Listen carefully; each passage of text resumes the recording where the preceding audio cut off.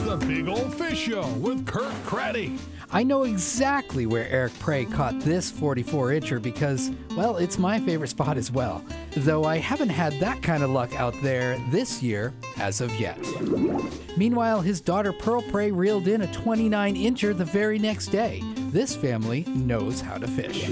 Crystal Pond, Long Pond, Woodbury Pond, none of them stand a chance against Miles Collins. Isla Williams dock fishing on Alamoosic Lake while visiting the Grands. There's no debate that this bass took the bait, and he's probably just a teeny bit sorry he did. 11-year-old Jacob McKellar also with a bass, though this one is from a bit downstate at Damerscotta Lake. It's apparently not the time to be a bass. Smiling Noah Sweeney out on North Twin Lake. Dale John Carpenter flexing his muscles and sharing this picture because he's not clamming up or being shellfish. He caught this gigantic beast on Pushaw Lake. True story.